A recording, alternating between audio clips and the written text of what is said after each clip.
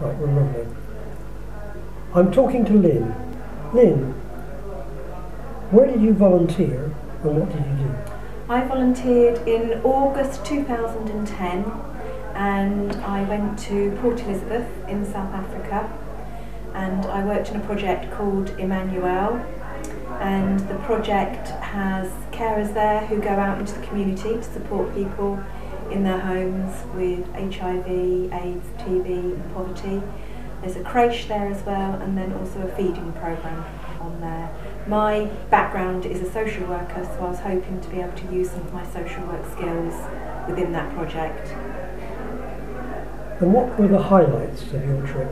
The highlights of my trip were I lived within one of the townships, and that was a real highlight for me, to be embraced by the local family and to be able to share their life with them. That was a real highlight. And also working with all the children within Emmanuel, who just embraced you as though they'd known you forever, and the carers were also very welcoming. So I think the friendliness of people was just a highlight, really. And what, in your opinion, were the greatest challenges? Greatest challenges are accessing information, accessing funds and accessing a service for people. A simple example would be that if somebody has got HIV and they need medication, they have to go to a clinic which is 45 minutes away. This one particular person was so poorly that to walk for 45 minutes was very difficult for her, but she did do it. And then once at the clinic, we then had to wait for 5 hours before she then received her medication.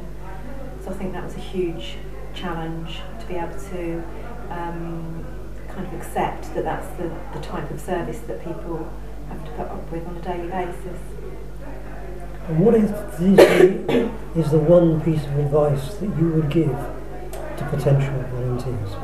My one piece of advice would be not to expect to go and reinvent the wheel, to get to know people first, and if you can help somebody in a small way, then remember that, but don't expect to go and kind of change things, because I come from a white Western society and going into an African culture are two very worlds apart. Finally, then, why did you choose to go with People and Places? I chose People and Places because they offer support. They give you all the information before you go about the project, where you're going to be. They match up the skills that you've got to the project that you're going to. I knew exactly who we were going to be staying with. The support whilst you're there is very good, and also the follow-up afterwards was excellent. So it's kind of the all-round package, really. Thank you, Lynn. Thank you for your time.